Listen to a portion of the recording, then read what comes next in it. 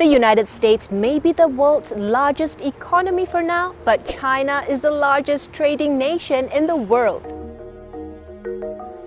Despite losing pole position in 2013, trade has been an engine of growth for the United States for decades, and this is where the U.S. Trade Representative wields considerable influence. For the United States Trade Representative, we've nominated Katherine Tai, a trusted trade expert, a dedicated public servant who knows government. The job is even more critical amidst the rise of China's economic might and its wider ambitions, such as its Made in China 2025 roadmap and the Belt and Road Initiative. These, together with increased protectionism worldwide, will have broader geopolitical implications in the long term. So what is the role of a trade czar all about, and how will this affect U.S. trade policies?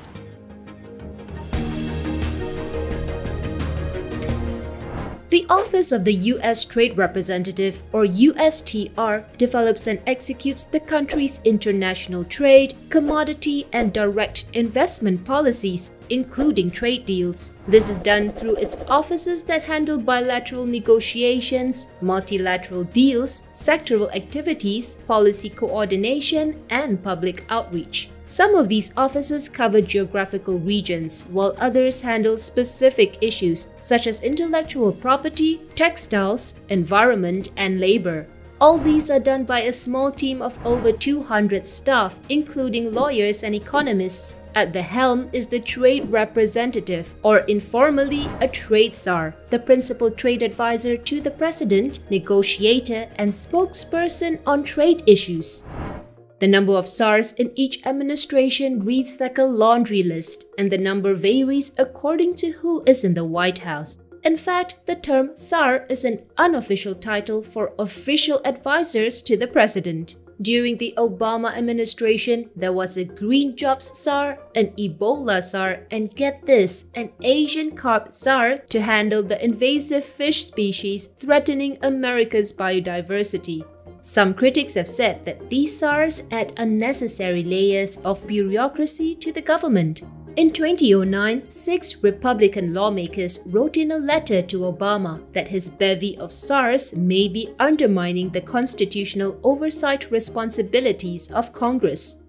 But not all czars are created equal, and the informal title is a relatively modern phenomenon that gained ground with Franklin Roosevelt. Most czars are appointed directly by the president, while some, such as the drug czar and the trade czar, must be confirmed by the U.S. Senate. Until 1962, the trade czar role didn't exist, and the U.S. State Department was largely responsible for trade and investment diplomacy. If appointed, Katherine Tai will be the first Asian American to serve as the trade chief. Her experience in negotiating with China meant that she had wide bipartisan support, including from labor and big business groups. Tai, who has family roots in China and Taiwan, is a graduate of Yale University and Harvard Law School. From 2007 to 2014, the Connecticut native worked at the USTR, with the final 3 years as the chief lawyer to police China trade issues. In 2012, the fluent Mandarin speaker was instrumental in getting 18 other economies to join a landmark case against China at the World Trade Organization regarding its restrictions on rare earth exports. Her subsequent work in Congress on the renegotiated US-Mexico-Canada agreement and legislation proposals that banned imports made with forced labor in China's Xinjiang region has drawn bipartisan support for her appointment. Tai's experience in confronting unfair trade practices with China may mean that the trade war between the two countries is unlikely to end anytime soon.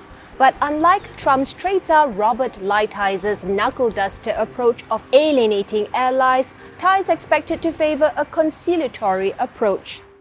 In August 2020, Tai called Lighthizer's tariff wars largely defensive and outlined a more offensive approach to be faster, nimbler, able to jump higher, and able to compete stronger. This is in line with Biden's priority to strengthen multilateral ties with traditional U.S. allies in Asia and Europe in dealing with China. During the Obama-Biden administration, she was the chief trade enforcer against unfair trade practices by China, which will be a key priority in the Biden-Harris administration. This might mean that Tai could be instrumental in pivoting the US back to Asia through bilateral trade deals or multilateral ones such as the CPTPP or the Comprehensive and Progressive Agreement for Trans-Pacific Partnership, which Trump withdrew from in 2017. This will allow the US to have a say in writing the trade rules in the 21st century while countering China's growing influence in the region. This historic nomination comes at a time when multilateralism is in retreat worldwide, while China is asserting its might to rewrite the rules of the global order. With global trade battered by the pandemic, challenges brewing domestically, and America's international standing eroded, Tai will have a job cut out for her. Trade is like any other tool in our domestic or foreign policy. It is not an end in itself. It is a means to create more hope and opportunity for people. And it only succeeds when the humanity and dignity of every American and of all people lie at the heart of our approach. Hi everyone, we'd love to know what you think Biden's new trade czar will bring to the table. Thanks for watching, don't forget to subscribe and stay safe.